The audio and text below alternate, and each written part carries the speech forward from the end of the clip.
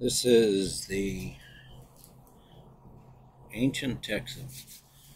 What I'm fixing to say here, some of my Texan talk, I hope I'm wrong.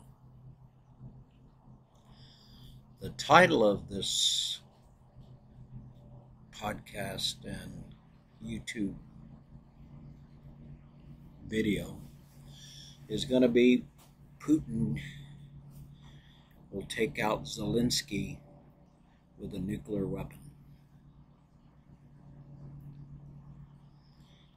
I can kind of briefly go over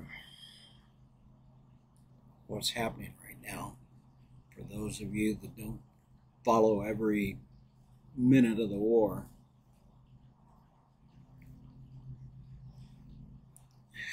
Probably the Ukrainians just took out a bridge that goes from Russia to Crimea. It's a $4 billion bridge that the Russians built to allow them to take just basic, food, fuel, etc. to Crimea without having to put all of it on ships for what is a relatively short trip, except it's over water. And it's also a bridge that he supplies his troops in the southern part of Ukraine. And those troops are under duress right now from Ukrainian soldiers. It's not going good.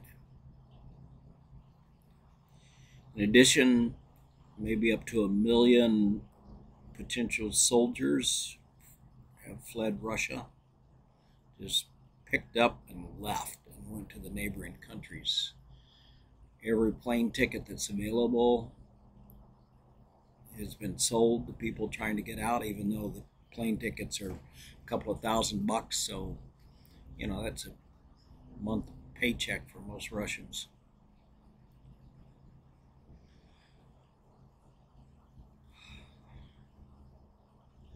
Putin has been saying that he'll use all means necessary to defend Russia. And he annexed, 4 states in Ukraine, so he says they're now our states and you're attacking Ukraine.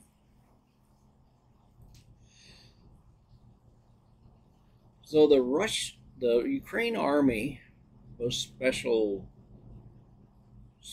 troops, like they blow up a bridge, and the regular soldiers are beating the Russian army. And that, despite the fact that Russia is trying to recruit, maybe they say 300,000, maybe 1 million people into their army, is certainly not going to turn around soon. Putin is getting criticism from the hawks in his government to do something.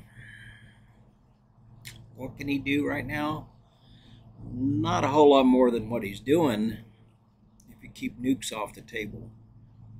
Biden has said that this is Armageddon. If U.S. and Russia are not careful, they'll go down the road of mutual self-destruction. Mad. For those of that followed me for the last few years,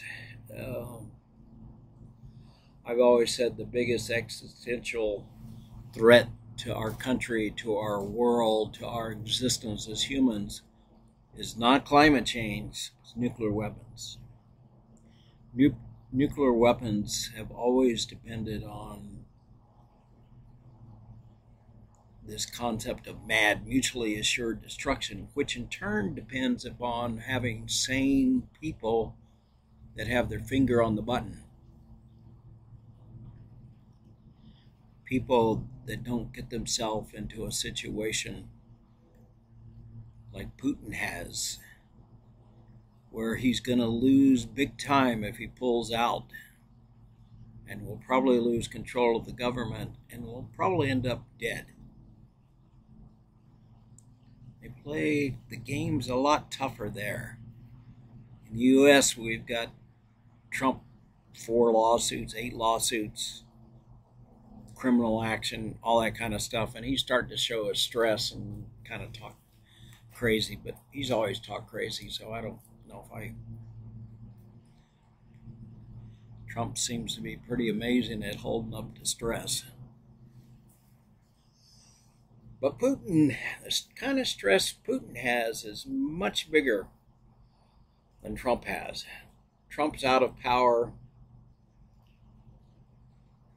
He's fighting to hold on to power, both in terms of legal issues and also control of the party. Maybe even a little bit of his health.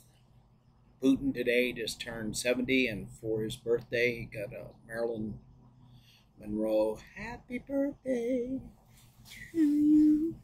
If you've ever heard that, Marilyn Monroe sang it to JFK, who was the last person to face a nuclear crisis. So they sent a little message after the bridge. The bridge is a bridge that has rail traffic, trains to bring in supplies, especially military, and then a road that can bring in, people going in and out. People like go to Crimea for vacations. But they also traffic has to go in and out for normal living, bread and bullets. So taking that bridge out is a big deal physically, and it makes it much harder on Russia. But strategically and politically, it is huge. The embarrassment to Putin is off the charts. Zelenskyy is one of those rare people in history that step up from the first day when our government said, "Let's get your ass out of here so you don't die. You can rule the country from somewhere else." And he said, "Nope, I'm not going anywhere else, because we're going to stand here and we're going to fight the Russians and we're going to win." That took really big ass balls to do that.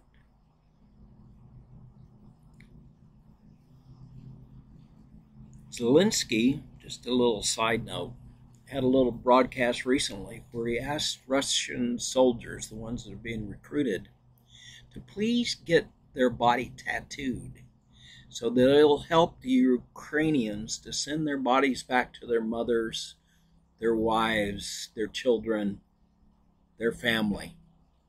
If they would just get a little tattoo put on themselves with their name, that would be a big help to the Ukrainians in getting their bodies sent back to Russia. Wow. Wow, wow, wow. Think how tactical that is.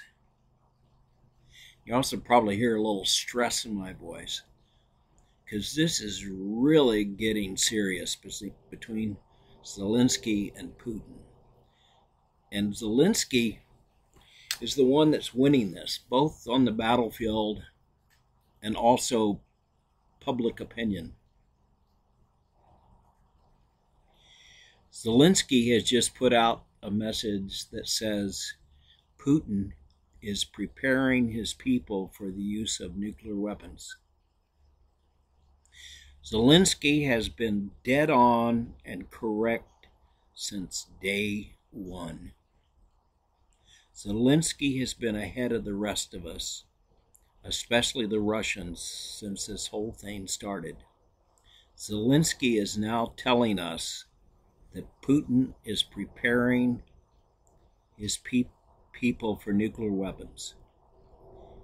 What kind of nuclear weapons? Seems logical to me that Putin recognizes that his biggest challenge is Zelenskyy. Zelenskyy's leadership, not only of Ukraine, but of the world, has been extraordinary. Take a tactical nuclear weapon, annihilate the headquarters in Kiev where Zelenskyy is, Putin has a chance of winning the war if he takes out Zelenskyy. Or at least that's what he'll think. How will we respond? We'll probably send NATO forces into Ukraine. Our air superiority will make short work of the Russian troops. Where will that put Putin? Putin will be in a position that he either uses nuclear weapons or he steps down from power and is probably killed by his own people. Putin has shown every indication that he doubles down. He doesn't back up. That's not his modus operandi. He's the kind of bully you don't mess with.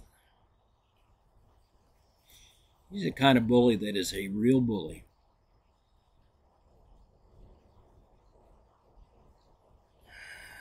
So we're in this point that I think is probably the most dangerous point in human history. I was watching the TV when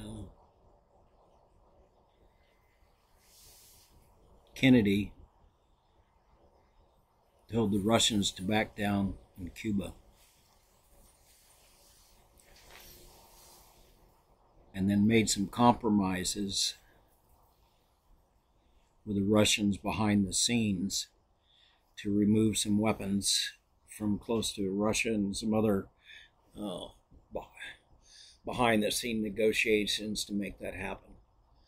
I'm afraid we don't have those behind the scene negotiations and the willingness to negotiate with Putin. Maybe we shouldn't. Maybe we should stand up to a bully. But the stakes are really, really high. They have more nuclear weapons than anybody, including us. Don't know how well they work, but 25% of them work. It can wipe out America and Europe.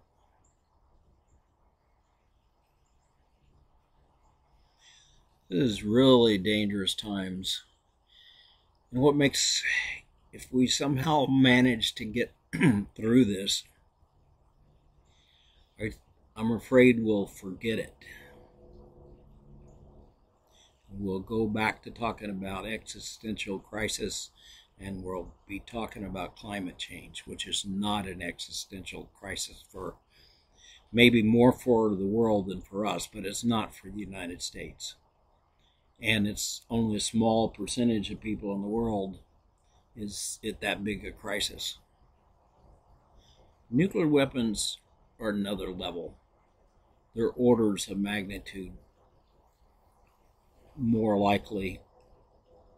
Some people say the odds are as much as 1 out of 3 that will wipe out not only the humans now, but all humans in the future with nuclear weapons. Now, how people figure that out, I don't know. The people that have studied it consider the odds or the circumstances coming up of it happening 1 out of 3.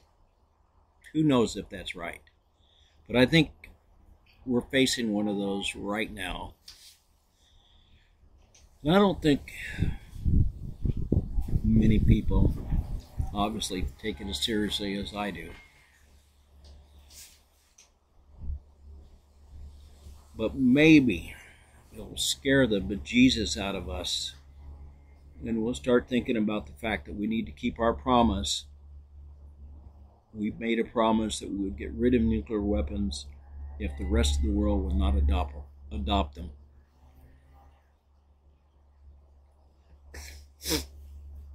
Well, we haven't kept our promise. But I think we need to lead the world in disarming and getting rid of nuclear weapons, assuming we make it out of this close call. So the title is Putin takes out Zelenskyy with nuclear weapons. Sure as hell hope I'm wrong. This is the Ancient Texan wishing you a good day. Namaste.